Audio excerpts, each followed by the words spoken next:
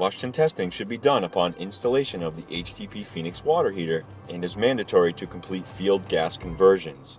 To do this, you will need a recently calibrated combustion analyzer, a 1/4-inch drill, and either a 1/4-inch tap for a threaded plug or UL-approved foil tape to seal test port upon completion of testing.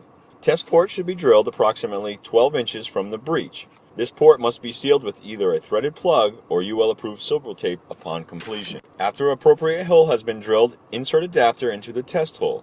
Leave meter wand out of exhaust until ignition has been established. Combustion testing must be done in service mode. Levels should be taken in high fire and also in low fire. Expected high and low fan speeds as well as CO and CO2 levels are provided in the installation and operating manual. Testing should be done first in high fire, followed by low fire.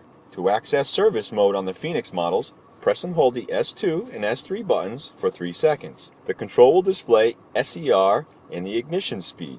After ignition has been established, press the S2 plus button until display reads units high fan speed. Refer to the installation manual for specific fan speeds for particular models. Once unit is in the high fire, insert test probe into test hole and begin to sample combustion. Allow levels to become stable before deciding if adjustment is necessary.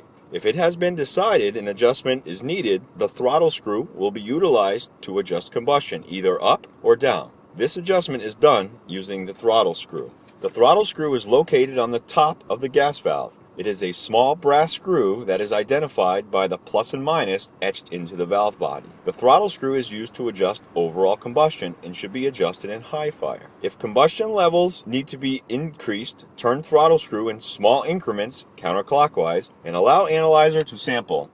If it has been determined that combustion levels need to be increased, you will turn the throttle screw in small increments counterclockwise, allowing analyzer to sample and adjust as necessary to achieve optimal combustion, typically set to the middle of the combustion levels to allow variance either way. Once proper CO and CO2 levels have been achieved, bring fan speed down into low fire using the S1 minus button. Once unit is in low fire, verify combustion levels are within range. If low fire combustion varies drastically from high fire, a small manifold pressure adjustment will be needed. Manifold pressure should be set to -0.01 on a manometer, or a slight dip in CO2 from high fire to low fire. Manifold pressure adjustment should be performed only if high and low fire vary drastically. To raise combustion levels or bring manifold pressure towards positive, turn 2mm Allen screw clockwise. To adjust combustion levels down or bring manifold pressure negative, turn 2mm Allen screw counterclockwise in very small increments.